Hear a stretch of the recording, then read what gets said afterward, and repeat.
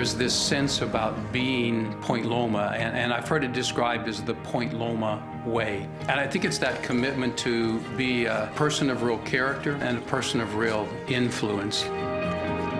We play a really neat role in their life. I'm not just their bio professor. We can guide them not only in their biology life, but in their Christian walk and their pursuit to be all that God intends for them to be. And I'm so excited to be here. I think we really stand the great opportunity to infect life with Christian witness and value, and really to make a difference by the kind of people that we graduate from Point Loma.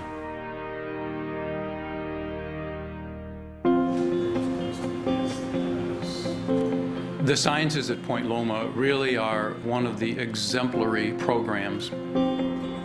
It is a frequent comment made to us by parents and students when they visit campus that their student often has better lab and classroom facilities in the sciences at their high school than we do here. One of the necessities for this new science facility is our capacity to attract the best and the brightest in faculty, and then to bring in students who see this facility as a match to their talents and the match to their opportunities for the future.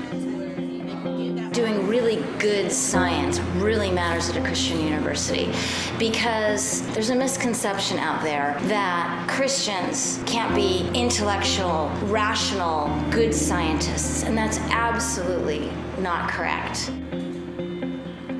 The challenge or struggle between faith and science, to me, that's not really the question. They're not mutually exclusive and they're not incompatible. They exist in the same space. Both ask that people ask large questions and seek to find those answers. I think it's just very exciting to go out into the world and show that it's not a paradox to be a Christian and also be a scientist. We exist. One of the greatest challenges we face in Christian higher education today is that a private education can be almost out of reach for many students. We are believing that more and more we're going to have to be as independent as we can be financially in the support of our students, and create opportunities for less reliance on government grants that are potentially being reduced, so that we can more directly aid these students who want this kind of an education. I didn't actually have each night figured out where I was going to stay, and so sometimes I would have to just put the driver's seat back and sleep in the car for a couple of hours, wake up and do the next day. I needed help coming into college for being able to pay for my tuition, being able to pay for my housing. We think about young people who will be going to medical school but have a call to go to the mission field and do service rather than earn strong salaries in the medical field.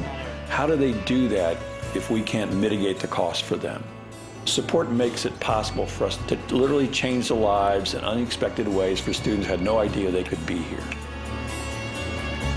I am so thankful for the opportunities and the doors that have been opened because of Point Loma. I have grown as an academic, I've grown as an individual, I've grown spiritually, I've grown in so many ways I can't even imagine.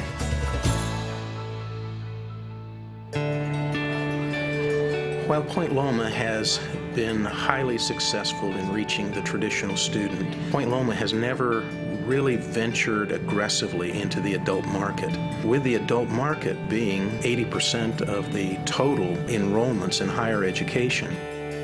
So when I look about Extended, I'm looking at opportunities to take what we do to other regional centers or campuses and open programs that are targeted to those needs within the community.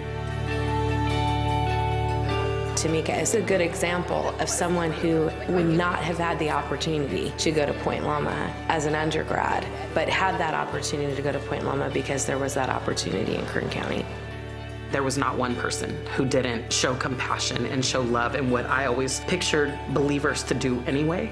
So to get it there, I never enjoyed school as much in my life. So when I talk about Point Loma, I I fell in love with that place, and I still love it so much. When I think of a lifetime of return from the investment in a young man or a young woman in making their future very, very different than it would have been without Point Loma, what a great return, because their life influences many, many others in the careers and communities which they choose to work and live in. I truly do get a rush when I hear how we are helping individuals to achieve their life goals. It's the kind of thing that makes me glad to get up in the morning and come to work. For me, this experience as an undergraduate was absolutely life-changing. I often think about just the power of this place.